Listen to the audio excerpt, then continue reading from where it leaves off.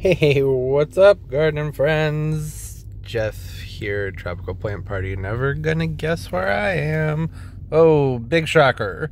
I came here because I need to get some tubing to hook a fountain up, and big surprise, just like me being at Lowe's, I didn't bring my piece of tube with me. I thought I did, but nope, didn't do it. So I'm just gonna do the dumbest thing, which you should never do when buying tubing or plumbing supplies or anything, is I'm just gonna guess. Just hope I buy the right size. Is what I'm thinking, or what I'm wanting to do. The whole plan, the whole reason I'm here is because I have that. Remember those fountains I got over the summer? Got them really cheap from Michael's. Well, I think I only showed one of them, but I got two. And I thought it would be fun to actually set those up in the grow space. Like, may as well use them year round, right? Okay, my ass almost just got taken out by the security truck. Yeah, so I just wanted to get some more tubing so I can run it into the pond and not have it in the basin. Know what I mean? Does that make any sense? No? Yes? Maybe? Uh-oh. Uh-oh. We can look at the plants. I should try and find the tubing first, though. But I want to look at the plants. I see clearance things. That's exciting. Oh, and it's seed time. Kind of, almost. Depends on what you're growing. I need to whip out my seed catalogs. They've been coming in the mail, but I haven't really been paying attention to them. I either need a quarter, 5/16, or 3/8. Be sure to save that receipt. And these things, because I'm still working on my drip setup. Are these actually the right size? I don't trust it. Never go into the hardware store thinking that just because that's what it says right there, that's what's in there. Because you can look. These aren't. Those don't belong in there. I've gotten home so many times and been like, hey, what happened? Why did I buy that? It's because things weren't where they were supposed to be. Okay, I need a valve too, but that's really expensive, so I might just have to hold off. Wait for Amazon. Do something with that, because $10 for a valve. No way.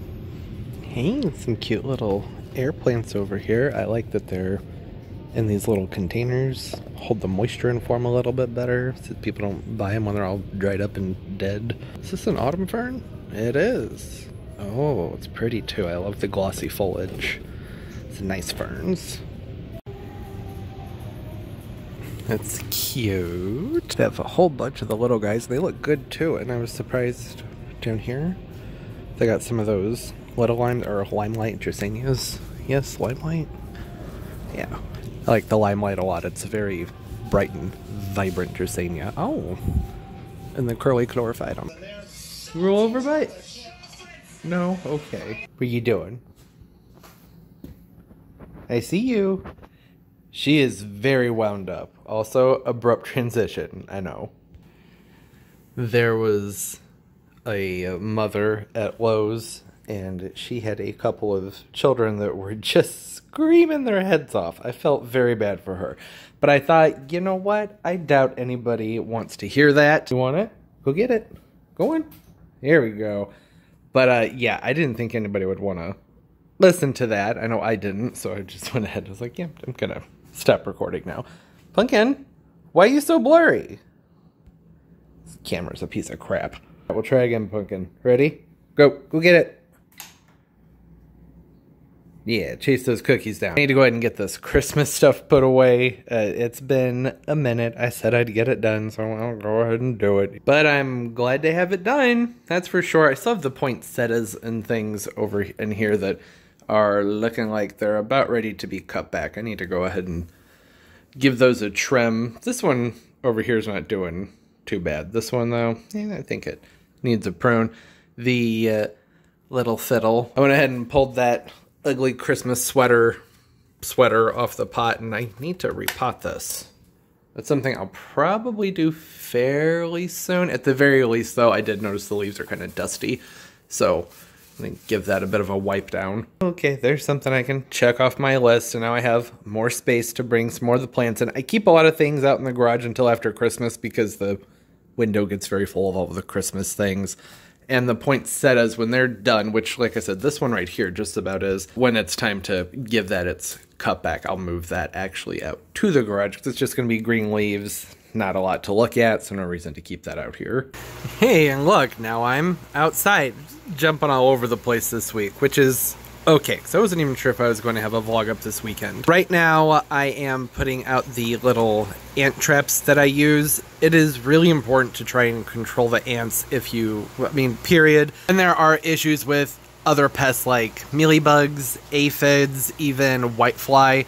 Those are all soft-bodied pests that their excrement's called honeydew. It's like a sticky sap that comes out of them, and ants love it. They love it to the point where they'll actually farm, like mealybugs. They'll grab them and gather them and help protect them, and then perpetuate the issue of having mealybug problems. And if you're new here, you may not know, I have been battling mealybugs for years out here, from one little clearance calathea I brought home from Home Depot, and ever since then, and I've tried everything. You can leave your suggestions down there, I appreciate it, but with the exception of some very harsh chemicals, I've tried like pretty much everything that I've seen out there. And there are things that work better than others, but for the most part, what I've figured is I really just have to do spot sprays with, I use just a natural spray that I'll show you in a minute. I just have to go through and do that occasionally. But back to the ants. So I like to use these taro liquid ant bait stakes, and it says right there, outdoors. See that? Outdoors. So I can't recommend other people use these in their houseplants in the house, because that's wrong. It says not to do that, but I do it anyways. I'm not outdoors, but like outdoors-ish. I don't know. Not really. I'm being bad and breaking rules. They're just these little stakes. You take this tab off right here, snap it off, and plop it down into the soil. And I usually do this in a manner so that that hole that's right here is facing away from where I usually water. That's because out here when I'm watering, I tend to use the hose and spray from further away instead of going to each plant individually. I do that with spot watering, but not with my typical watering, so that way the water doesn't flush in there and wash everything out. They do have ones made for indoor use, and there are lots of just different brands of ant baits that work really well. The slug and bug stuff from, not Proven Winners, who is it? You know, Espoma? Yeah, Espoma. People say that works very well. I've tried it. Didn't work for me, but that could just be the type of ants that I have out here.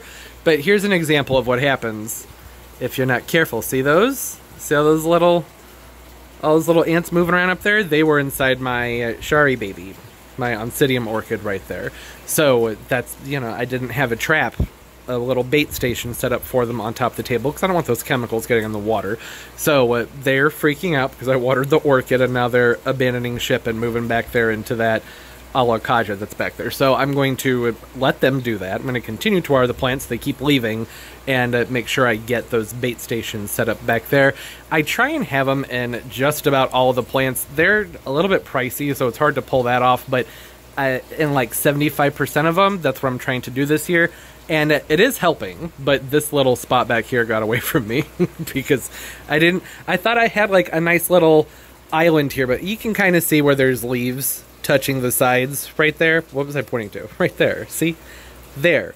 And that makes a little bridge for them. So I was thinking it wasn't an issue, but then, you know, it's just brain fart. It happens. Also important to keep the surface of the soils free of debris. Don't want leaves and too much clutter collecting on top of there, because that just gives the ants a place to play. Things break down and they enjoy getting into all those nooks and crannies, and just it causes problems, and it looks better, right? There are lots of other reasons to keep the surface of the soil free from too much debris. It's not just the ants, obviously. There's bacterial breakdowns and fungus and other things that can be attracted. Once a week when I'm doing waterings and checking things out and spraying, I like to go through and here and there. I don't do it like all at one time. That would just be too much, but I try and make sure to, if I see a pot full of leaves, and to obviously get that out of there. And I just push those stakes down in there, and that's it. Pretty easy. Yeah. And if you didn't know, what I should have talked about when I started talking about the bait stations, the way these work is they have an attractant in it.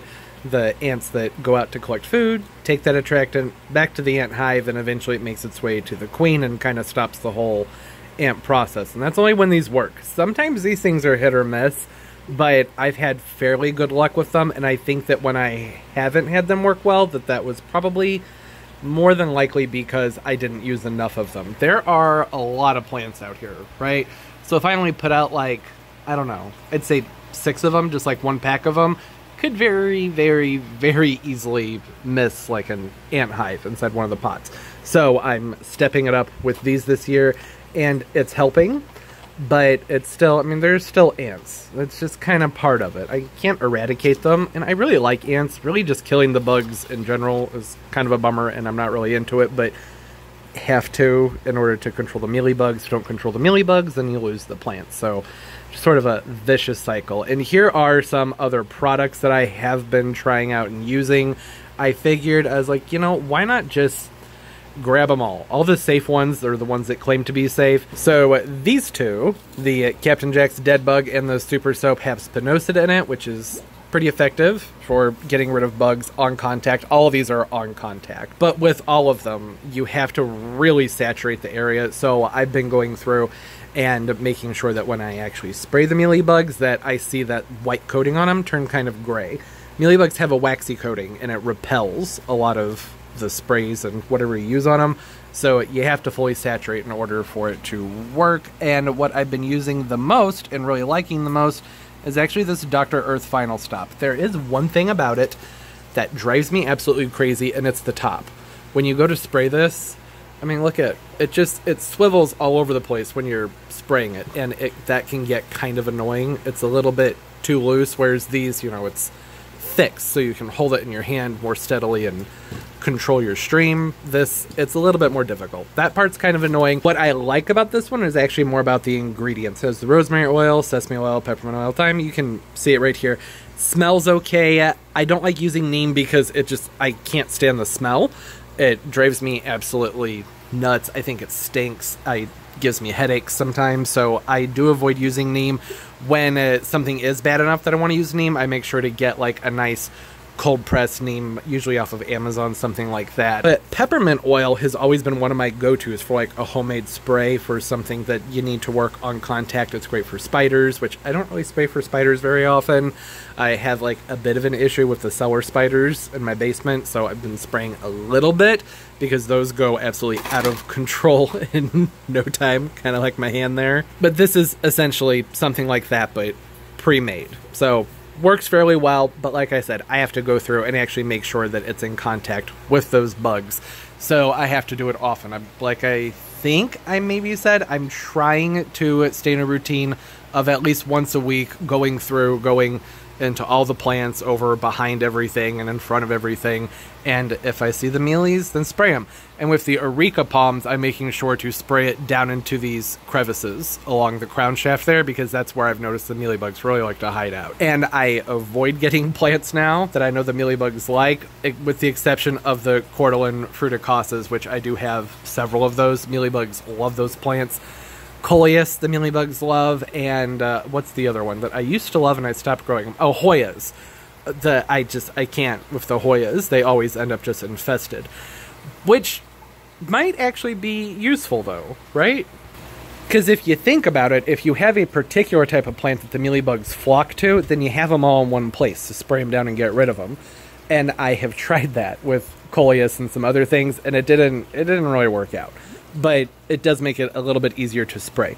And this product right here that I was talking about, I really have noticed that when I spray those mealies down with them, that the next day I leave them where they are. I don't flush them out completely, that they're dead. Whereas I have used some of these others, and it doesn't quite do it.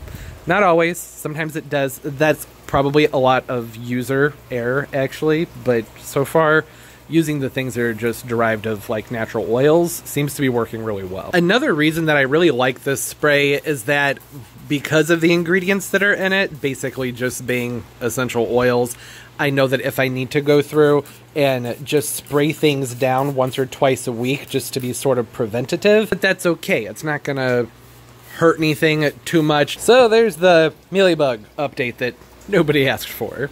You're welcome. Oh, and I'm not going to say that this smells good, because it doesn't, but to me it smells better than neem. And actually, some people may like the way it smells. It has a little bit of a spicy scent to it that I'm not crazy about.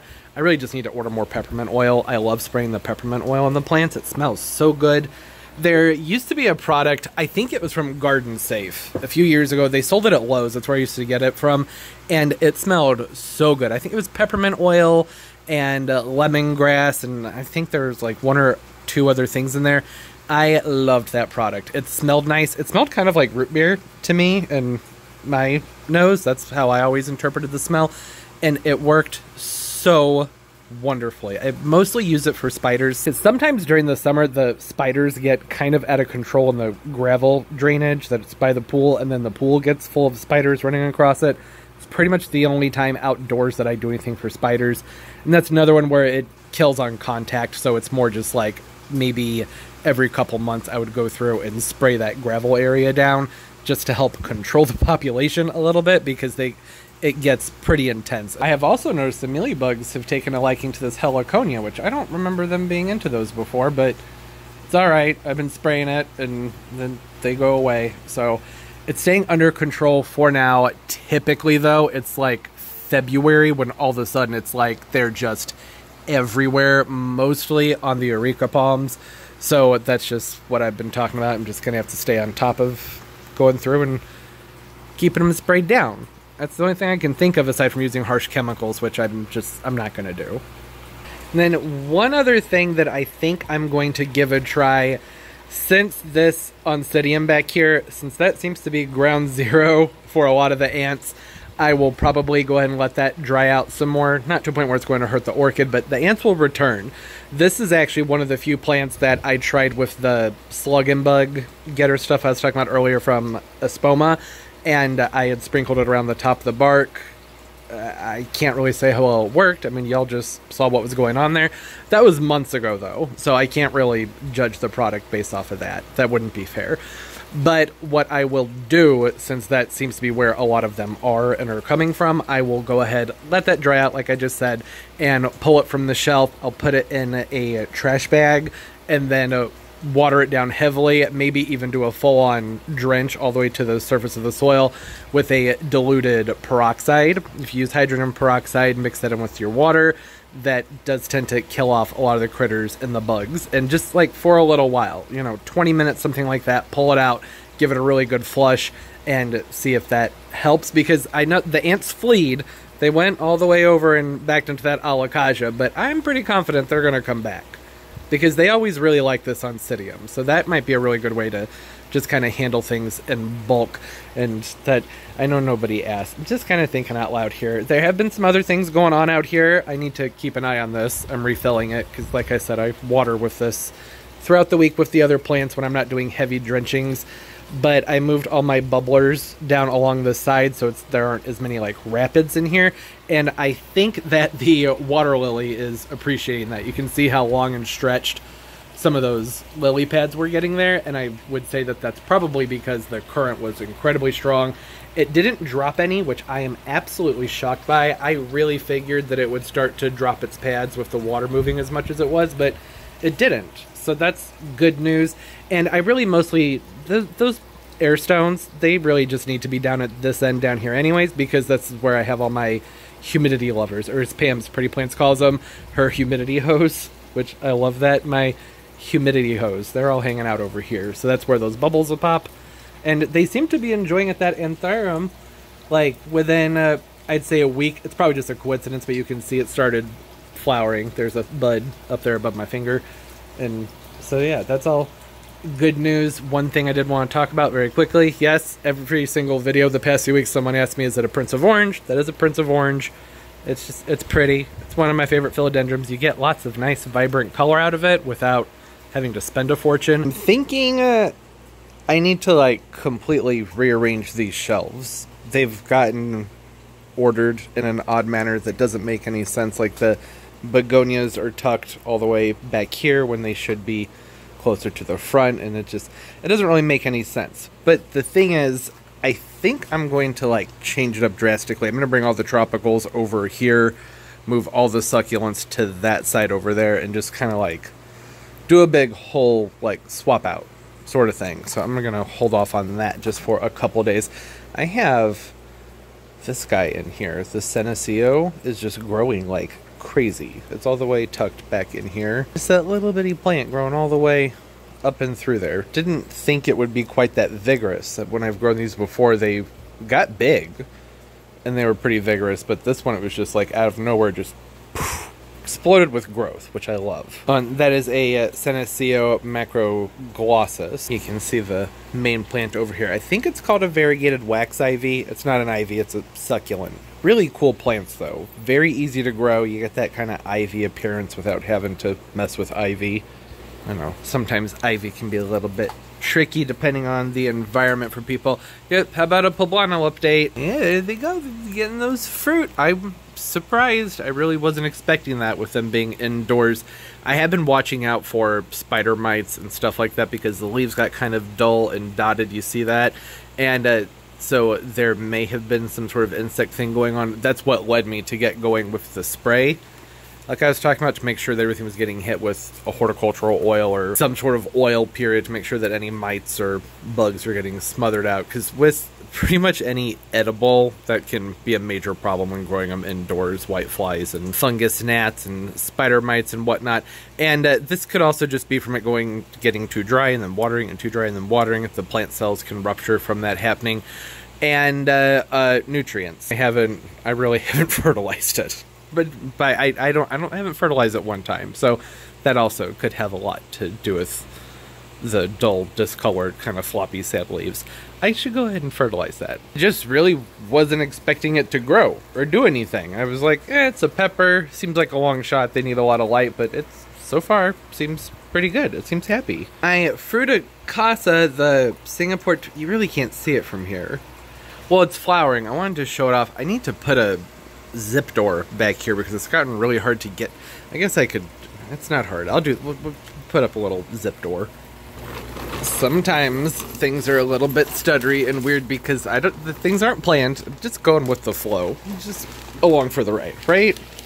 Yeah, see, it's a little bit difficult to get in through right here. There is one zipper already in, but there's a fresh sheet of plastic behind that needs a zipper, so I'm gonna see if I can find one. I know I have one somewhere. I'm pretty sure I've done this here before, but it's just like an adhesive on the back of a zipper, and you get it started, and I usually just pull a little section and then press it in.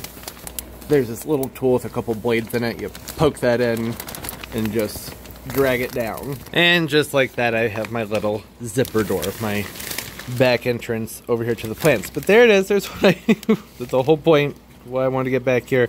The Singapore Twists Cordylan Frutacasa. Looking good. Look at those flowers. Aren't they cute? It's kind of blurry. Let me come back. Thing kind of obnoxious about this camera is that when you have like the internal stabilization turned up really high, the picture's not as good. It's like overcompensating with pixels and just doesn't look good. So sometimes I'm gonna turn that off, but things might be a little bit more shaky. But it's a much better look at them. Just cute little dainty flowers. I am looking forward to hopefully getting some seeds out of this and getting those growing. Maybe because I haven't seen the Singapore Twist around that often. It's been one that a little bit harder to find for me in the past. But another plant that the mealybugs absolutely love. That's another reason I needed to go ahead and get this zipper situation handled here so I can get back here a little bit more easily, because now that I have my queen palms in here, it's not as easy to crawl around the back edge of this plastic and get in here. So that's it. Quick, easy solution. And before I forget, dump the fertilizer all over the ground. Just throwing a slow release in there. I have some like organic vegetable fertilizer that I think I would prefer for something like this, but the problem with the organic like soil amendment type fertilizers is that they really attract bugs, like big time. Not a big problem outdoors, but I just think that if I were to put like an espoma biotone in here, or plant tone, or it was actually the Job's tomato fertilizer. That's what I have some of. If I were to put the amount in here that would be necessary for the pepper, I think that it would just become overrun with fungus gnats and other things. So I'm just going to do a little bit of all-purpose slow release fertilizer, get that amended in to the top of the soil, and then I will maybe do just like a tiny sprinkling of the tomato fertilizer. But I think I'll go ahead and just hit it with a liquid all-purpose. That makes more sense, doesn't it? I think so. That's the Job's, the vegetable and tomato fertilizer. I really like that stuff. this stuff. I use it mostly with things like cactus and succulents, actually, but it's also great for the tomatoes and vegetables. But for now, I'm just going to use an all-purpose 20-20-20 because I just put the slow release in there, so you don't need to go too overboard with things. Now, I have used this a fair amount indoors and haven't had tons of bug problems like I have with other organic soil amend type fertilizers.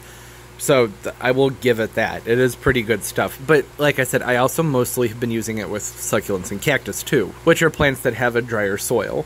So you tend to not have as many fungus gnat issues with a drier soil. The pepper, I let the soil dry out in between waterings, not like totally, and also not always intentionally. Sometimes it just kind of happens. But it's a pepper. It's a fruiting plant. It's producing produce, so it needs a lot more water than a cactus. For a while, I was being really good about fertilizing every single time I watered. That was something I wanted to do this year. Like, every single time I watered. With the water that comes out of the pond over here, that water always has extra nutrients in it, which is wonderful because there's fish in there. There's also a water lily in there, which they are nutrient hogs, so the water's probably not as full and dense with nutrients as it used to be. Since I'm not watering as much with the pond water, I'm trying to make sure to use all-purpose just in like a quarter dose every time I water. Since the holidays, I kind of forgot about it. Usually I use a chopstick to stir this up, but I don't know where it is, so I'm using a glue stick. Probably not the best idea, but I'll just make sure to not put this glue stick in the glue gun. It's probably fine, but also maybe not. This is a bad idea. I should have just looked harder for the chopstick. When I say I couldn't find my chopsticks, I'm gonna hold myself accountable here. I looked for half a second and the glue stick was closer. So that's not, shouldn't really say you can't find something that you don't really look for. Has that ever happened with you where you're like, oh, I can't find it, and then you realize that like you didn't really look that hard. Could have put a little bit more effort into it. There's the chop that it was right next to where I picked the glue stick up from. Whatever. Oh, and I put a very, very small amount of fertilizer in this because, like I said, I want to be sure to use a little bit every time I fertilize, and I just put that slow release in there, so I don't need to do too much. This basil's very thirsty. Oh, right, I'm supposed to... You don't know what's happening. Hold on. I had told myself that I need to lay off on the watering on the top shelves for both of these over here because they need to dry out, because I need to pull the plants off of them, and I don't want to be messing with the light fixtures or anything if there's water dripping all over the place. So I don't actually have time for that this week because the vlog's supposed to be out in like 5 hours. The things got away from me. They didn't really. Last night was Friday, and I did Friday night things, so oops. I'm not going to let them dry out and be thirsty, though, so everything should still get a little drink. Just don't want to fully saturate them, because while this video's going through the computer, while that's processing and everything after it's been edited, I'll probably work on this, actually. Because that's something I think would be fun to get done, and I found... Hold on, just give me a second, I'll be right back. Look how I say things like hold on in a video that you know is going to be edited, so that's unnecessary. I found these nice long totes at Walmart, and I think that these will work really, really well for the same purpose as this. I think it's called like a mud tote. It's for like boots and things like that, and it's basically the same price, and it's more shallow, so it'll do. I'll explain all that. I started the other video, which I shouldn't be doing right now. I need to finish this one. Trying to think if there's anything else to update. Oh, one thing I didn't mention with the oil that I really like is look at how naturally shiny it makes everything. That's not naturally, it's added there from the oils, but this Frulin who are you? Cortolin fruticosa harlequin. That's the variety of this one.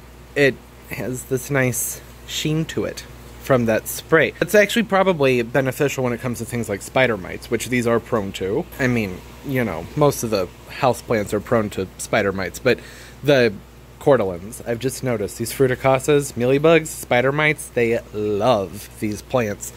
They just dig right in. So I've been trying to stay on top of, like, there's some kind of weird little egg situation going on there. So having the oil kind of coating the leaves, that will help with spider mites, but it's not really, I don't think, going to do anything for mealybugs, because it's not like this stuff that's on here is any sort of toxin. So when the plants bite it, or when the bugs bite into the foliage, it's not like they're going to ingest something that's going to kill them.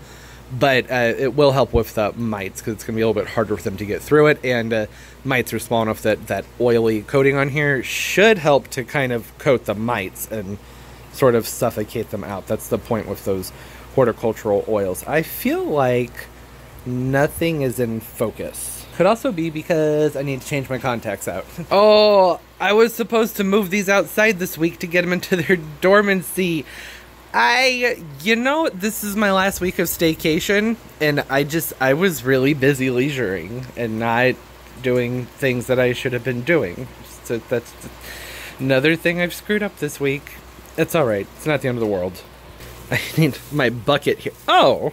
I've been looking everywhere for the tip to that watering can. It was in there with this parlor palm the entire time. I've had this parlor palm sitting in that bucket because it needs a lot of water. It's a very thirsty plant, and it's just easier to just keep it in a bucket. But I need the bucket right now to use for that. And there's I found my tip. See, this is what I was referring to by the tip. I took that spout off of here a while ago. I can't remember why. I think it might be because the spout, like, really just kind of stinks. This is a really cheap watering can. It just kind of converges there in a way that I don't really like.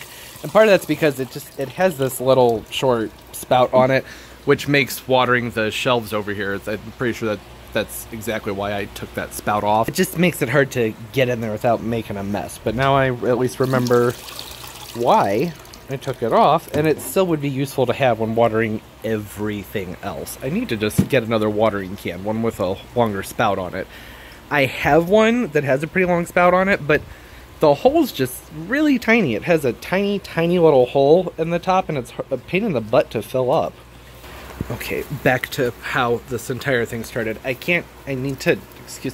Things are very jungly in here. Why is this my life? And I go, oh yeah, because you absolutely love it. There we go.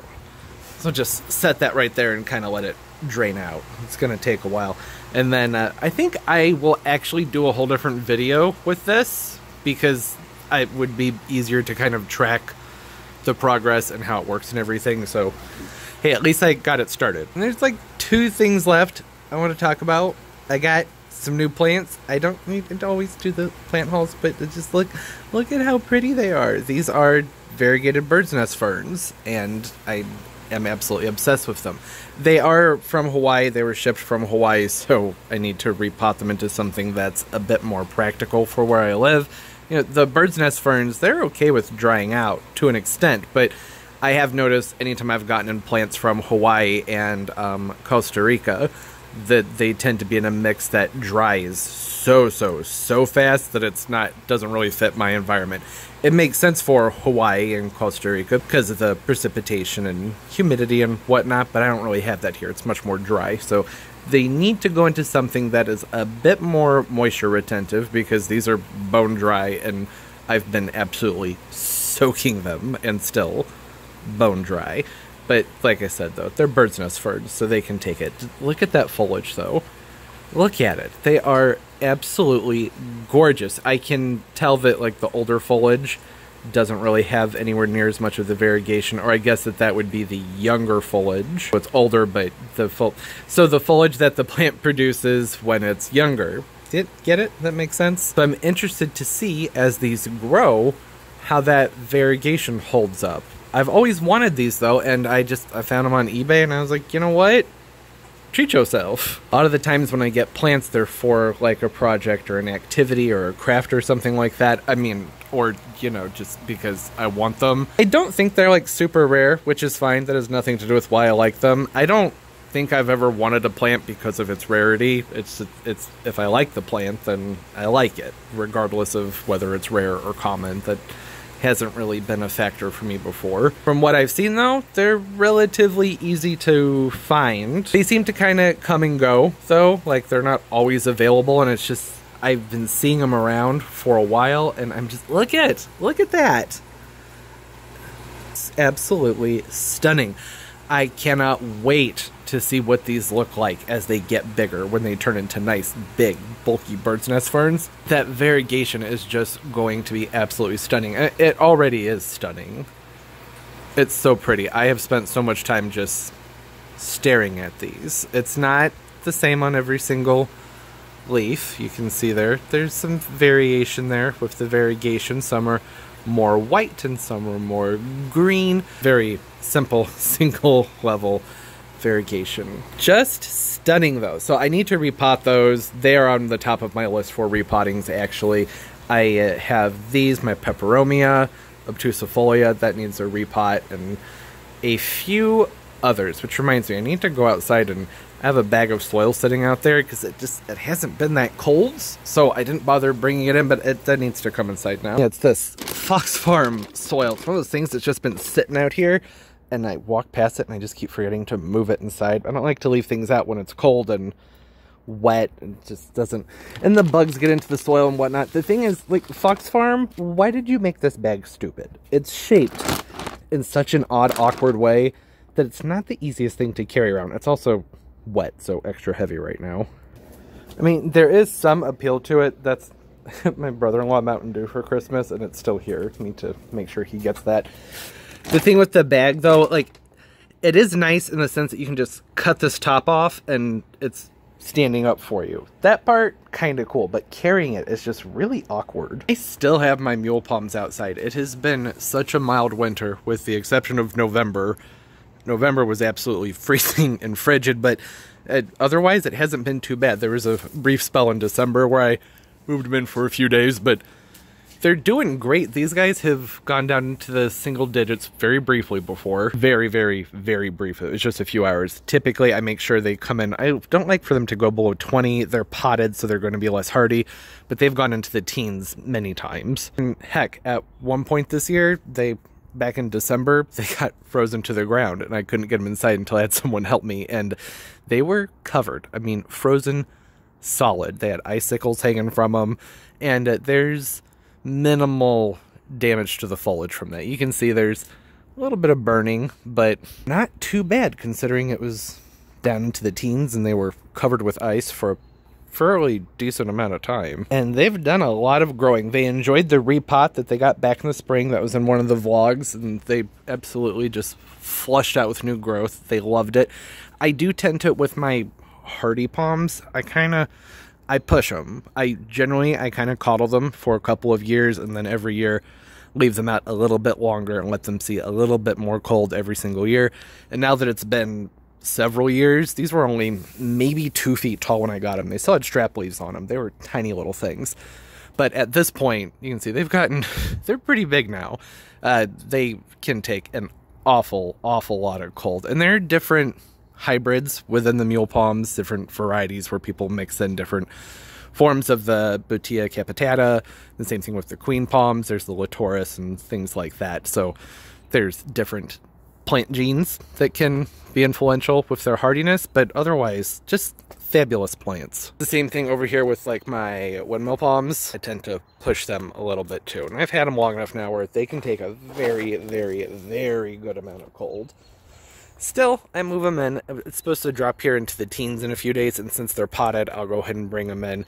They would grow faster in the ground, I know, but these and the mule palms, they're just so expensive to get them in a large size. I got these when they were very small, and this is just, that's their growth over the last decade, basically. So it would just, if the enclosure they were in just happened to break during an ice storm or something, that happened. I used to have a pindu palm in the ground for years.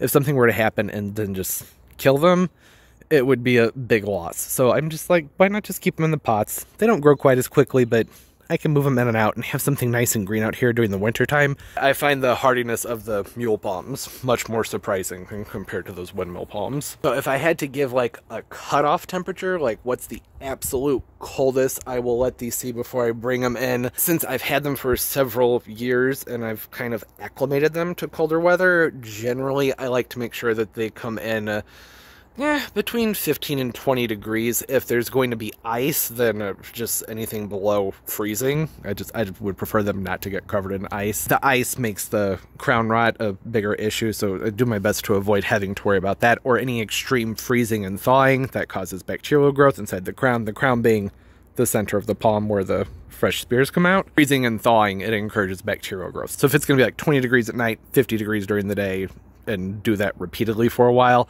then sometimes I'll go ahead and move them in just so things are a little bit more stable.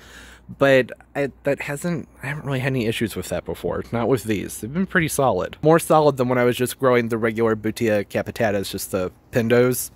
Those crown rot very easily. If they get too much moisture in the center, they don't do well with it. Whereas these, they have that queen palm gene in them, and they're just much more sturdy plants. I absolutely love them.